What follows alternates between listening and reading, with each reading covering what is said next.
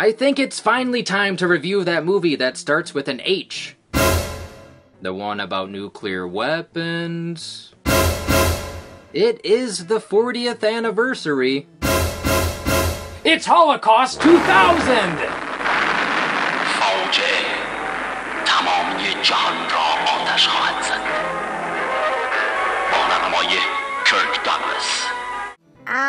Andy, I don't think that's the one fans want to see. Don't worry, I got this. It's time to cross off The Hills Have Eyes. All of these shitty remakes, is there a single gem?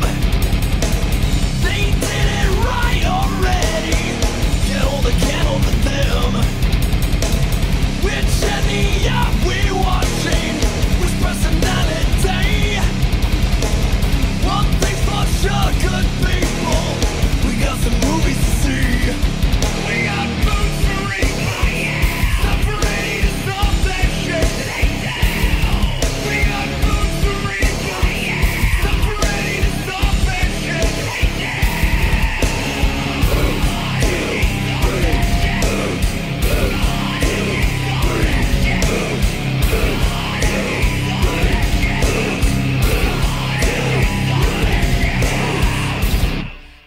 Hello, I'm Andy the Maniacal Cinephile, and welcome to Boots To Reboots.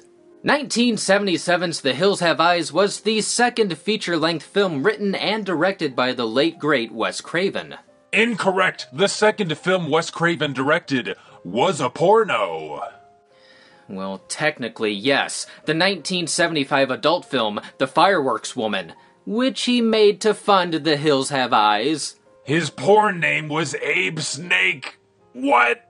The Hills Have Eyes is about the Carter family who accidentally become stranded on a Nevada bomb range. The hills are the breeding ground for inbred cannibals, and the Carters are the prey.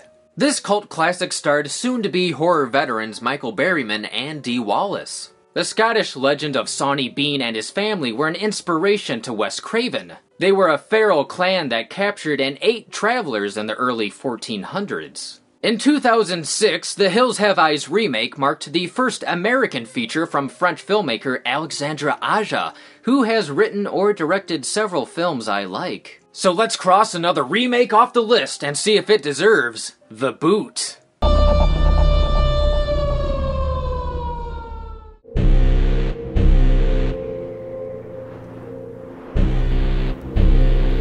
The remake opens in the New Mexico desert with a radioactive fishing trip that abruptly ends at the hands of the mutant, Pluto. This is for saying I wasn't a planet.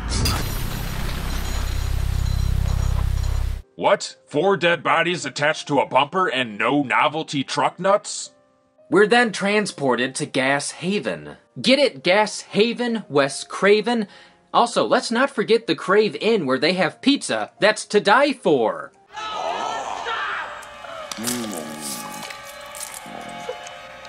Kenny Rogers' Christmas tree. The owner, Jeb, is awoken by a strange noise. Let's you, Jupiter, I got some buckshot for you, you hear me? It's like yelling into Octomom's vagina. Jeb then finds a mysterious bag on the porch. I told you it's over! I'm out! You hear me? He yelled the same thing while leaving the dentist. I'm sorry I can't do this anymore. Wow, I think we just saw an actor quit mid-take. In both versions, Ruby, the good one from the Hill Clan, will trade goods with Fred/Jeb. Ew, those piercings look infected. We then meet retired cop Bob Carter, played by Buffalo Bill himself. I didn't recognize him without his wiener tucked in.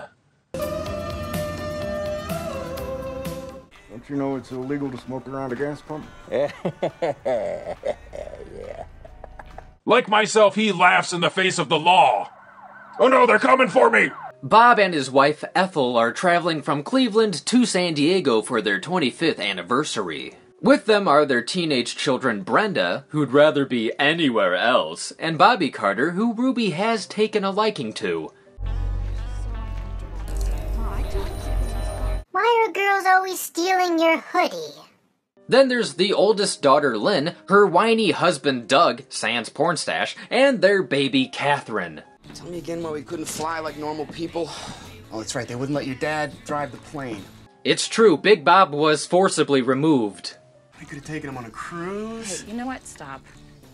I never ask you for anything, okay? Including their baby. Lastly, there's the German Shepherds Beauty and Beast. Doggos! Oh, but please don't die. Don't worry, good Andy, I'm sure they'll be just fine. Are you lying to me again? No, of course not.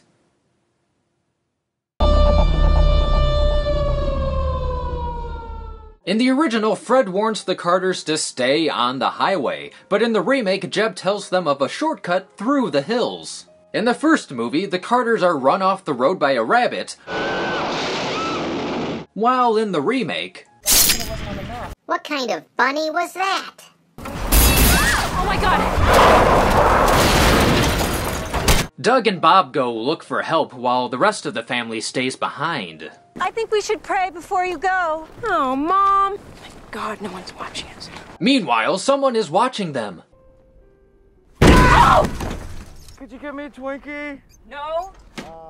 That's one promotional tie-in that went nowhere. Mainly because they're radioactive. Cut, we got a crew member in the shot. Bobby chases a panicked beauty into the hills, but he isn't alone. Little Red Riding Hood? Bobby eventually finds Beauty's mutilated body. Hey! Frightened, he runs and accidentally knocks himself out. Ruby finds Bobby and protects him from her brother, Goggle. I swear, I've seen that guy at the old country buffet. Meanwhile, Doug hits a dead end at a dump located at the bottom of a large crater. Yikes, New Mexico should really order some Proactive. In the original, we never see where Doug goes. He just comes back with a bunch of junk, so it was nice to see where it all came from in the remake. Look, I found this place out here, you wouldn't believe it. It's like the Twilight Zone. Rod Serling was there narrating. Six Flags is proud to announce its newest attraction, The Hills Have Eyes, the ride! Careful, if you take the wrong track, you end up in the Temple of Doom. After walking all day, Bob arrives to an empty gas station. You go that way, I'll go home. Hello? Oh, you'll have to speak up. They're missing an ear. Bob then puts those investigation skills to work.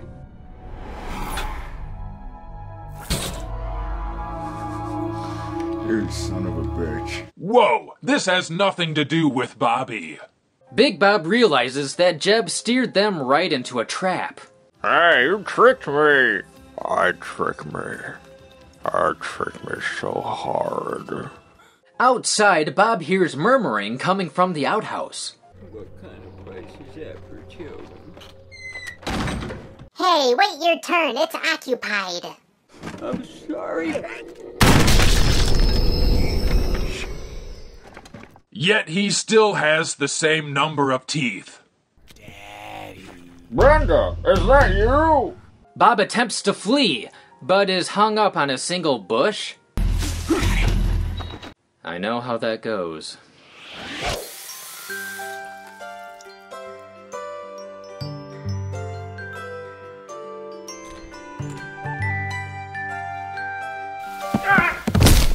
We're then introduced to the patriarch, Papa Jupiter. Daddy.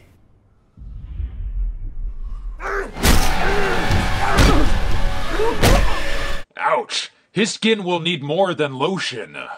In the original, after a failed suicide attempt, Fred reveals that Jupiter was his crazy son that he banished to the hills.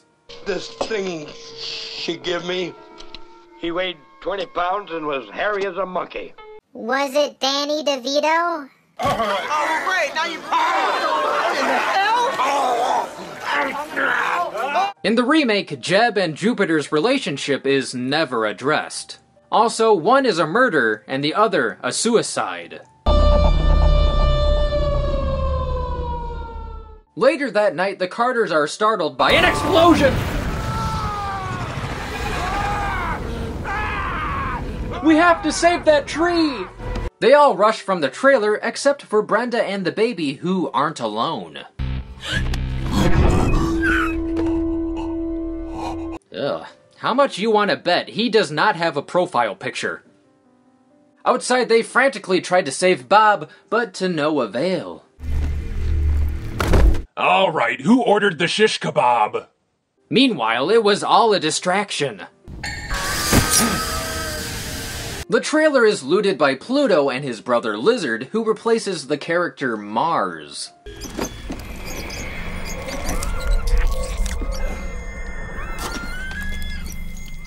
That's a pretty good Ozzy Osbourne impression.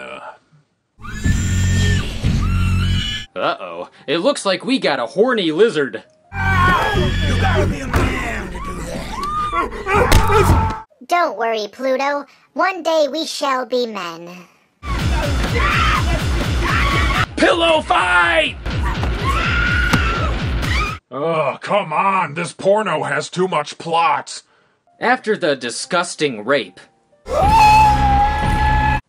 Lynn returns. Oh God. It must be the only time in history the dentist sued the patient for malpractice. Hold on, just have to pose for the poster and... got it! Lizard holds the baby at gunpoint and, like a bully, steals its lunch. Inform the super mutants! We found the milk of human kindness! Ew. Right? Does she have to do that in public? Apparently, shooting this scene was difficult. Because the baby kept playing with the gun. Big man with that gun, let me at him! I'll fight ya! I'll rip your face off! And before Lizard can wipe off that milk mustache, Ethel returns to raise the body count.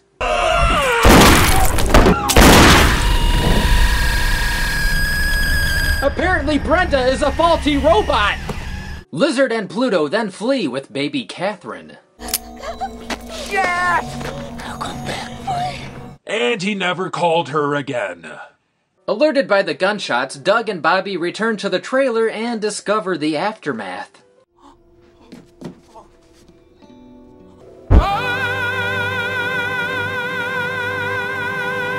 What are we gonna do if they come back, Doug? We have no more breast milk! Doug then comforts his mother-in-law, who's in shock. This trailer's so small, I clean and clean. It's still a mess. Yeah, if you could tidy up real quick, that'd be great. Is Big Bob home? He'll be right back. He's just out getting some barbecue. The lookout Goggle, who replaces the character Mercury, is killed by Beast. Voldemort! He will avenge his bitch. I'd like to take a second and say that Beast is probably the most courageous dog in any horror movie since Air Bud. Beast is officially my hero. Hell, in the original sequel, Beast even had his own flashback. What?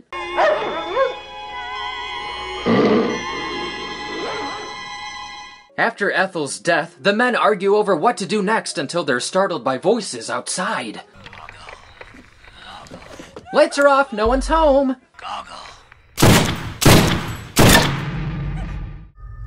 Whoa, the girls' locker room. It turns out Beast has returned and gifted our characters with a walkie-talkie. Again, badass.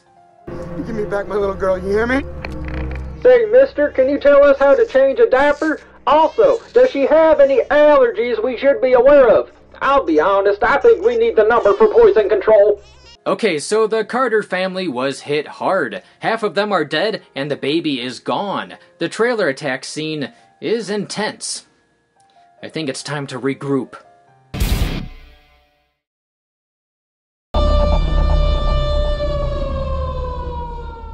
In the morning, Doug and Beast head for the mines. Oh, poor little girl was survived by her roller skate. The mine leads to an abandoned nuclear testing village.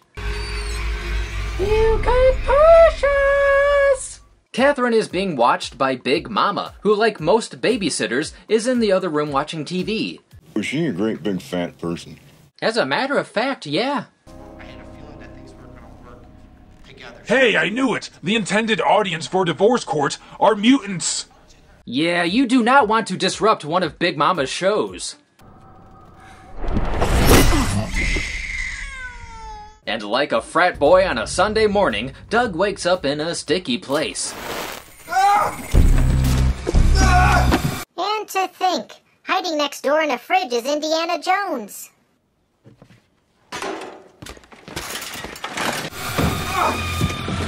No. It's a common mistake that people do not label their meat when they place it in the freezer. For instance, did I kill this guy over 12 months ago? When in doubt, throw it out. After breaking out, Doug encounters Big Brain, who is quite the patriot.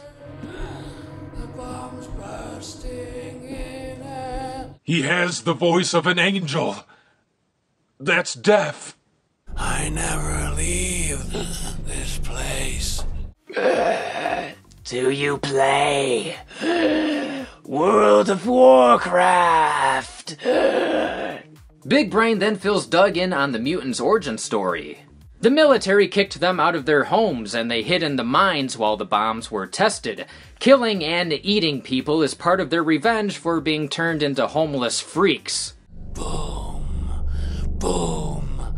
Boom. He's breaking into a Black Eyed Peas song! Boom, boom, boom. Gotta get that. What's so funny? It's breakfast time.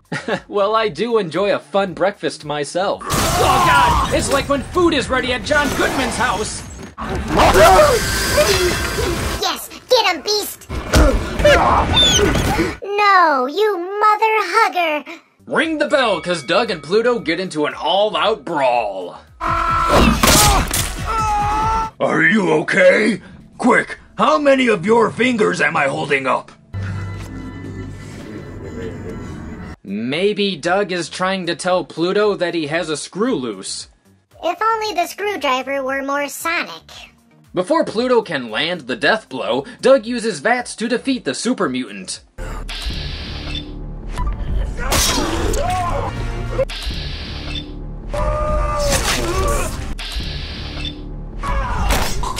He was so misunderstood. All Pluto needed was the love of a little fat kid. I love you, Chuck. Oh, I love you,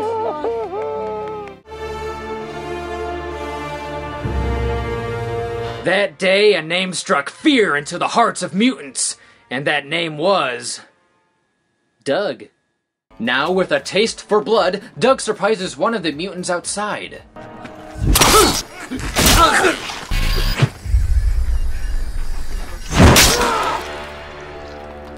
Ouch, they're gonna have to change the title to The Hills Have Eye.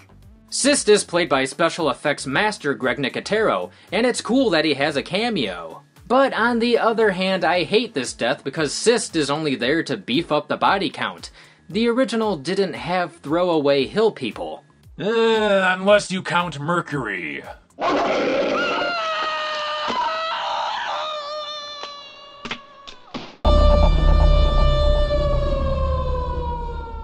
So Doug continues the search for his daughter. Alright, nobody move! Mister, would you pay with us? Oh, little girl, why the long face? For the next hour, the three of them had a blast playing Pie Face. However, there's a catch. You have to supply your own squirty cream. After ordering Lizard to kill Catherine, Big Brain is mauled to death by our hero. Oh, he died? I thought that was a love scene.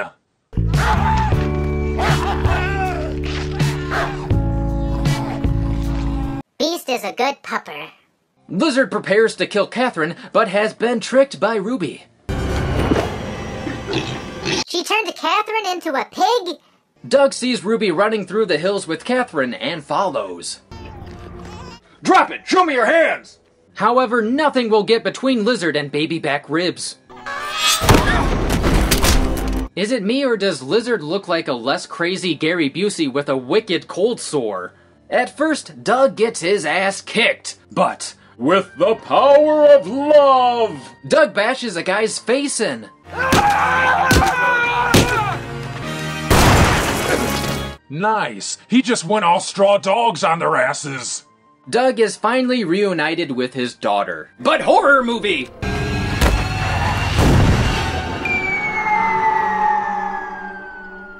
I'm just saying, she could have pushed him. In the original, Ruby turned on her family and lived in the end. Wes Craven also planned for the baby to die, but the cast and crew threatened to walk out. Yeah, the baby had to live. I just remember people walking around all the time going, kill the baby. You couldn't kill the baby. Kill the baby. So in both versions, the baby lives. Oh, joy.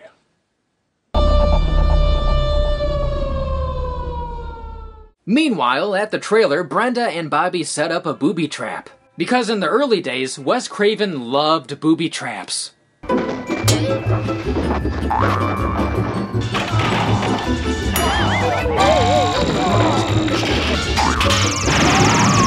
In the original, the kids used their mom's corpse as bait. Why, hello there.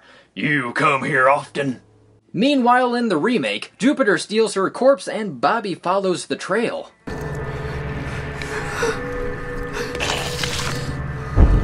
It's always traumatizing to see a stranger eat out your mom. Energized, after a quick lunch, Papa Jupiter chases after his dinner. Oh, this Bobby sucks. At least the old Bobby could do backflips. Hey, look out! Oh, you're so stupid. Never really came in handy, though. Bobby leads Jupiter to the trailer and sets their trap.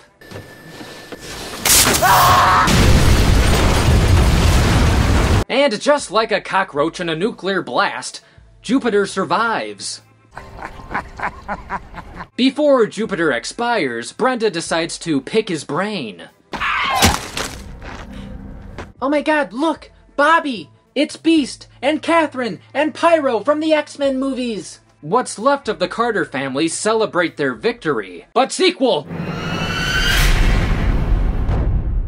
In the original, Papa Jupiter was very much the leader of the family. He was a large man with a scar down his face from where his father Fred hit him. In the remake's making-of featurette, Jupiter was going to have a parasitic twin growing out of his chest, but it was scrapped, so he's the only hill person without any apparent mutation. So my biggest complaint is that Papa Jupiter in the remake is an afterthought, and a minor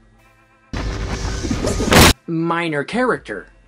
Minor character. It is New Mexico. Maybe Jupiter was busy attacking a different RV. Jupiter only has 2 scenes and hardly any dialogue besides "Ah!" The remake's Jupiter needed something like that dinner scene. You come out here and stick your life in my face, I'll eat the heart of your stinking memory. I'll eat the brains of your kids! The things you overhear at a food court. Do you like the peanut butter and jelly sandwich I prepared, Mother? I'm not hungry. I wish you would eat something. I'm not hungry. Mother, I really wish you wouldn't drink your calories. What are you saying, Andrew? There's really no easy way to say this, Mother. You have a drinking problem. I do not! You're drinking now! I don't know what you're talking about. Oh, whatever. Oh, God. You have issues. Come on, I'm not that crazy. Okay, yes or no, have you worn your mother's underwear? I make it look good! So that was The Hills Have Eyes remake. Thumbs down, trailer was misleading. Not a single hill had eyes.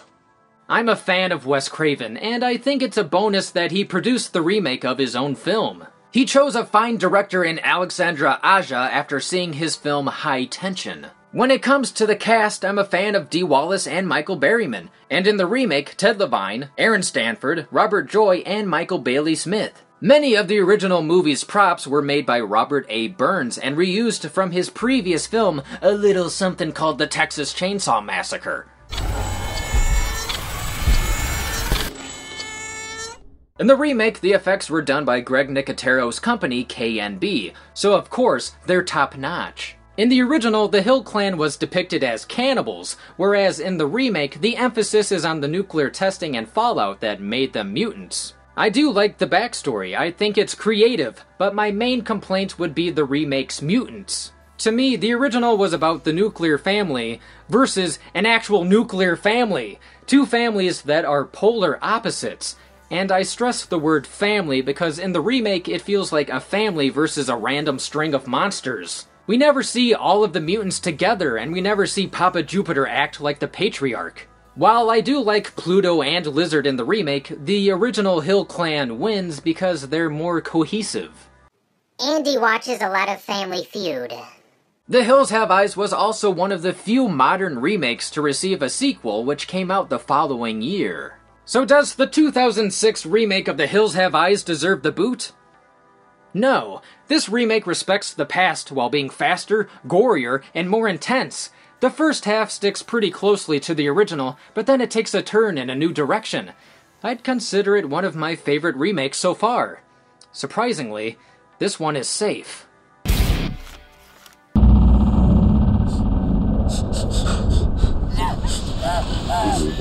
This has been Boots to Reboots! Thanks for watching! And see you next time!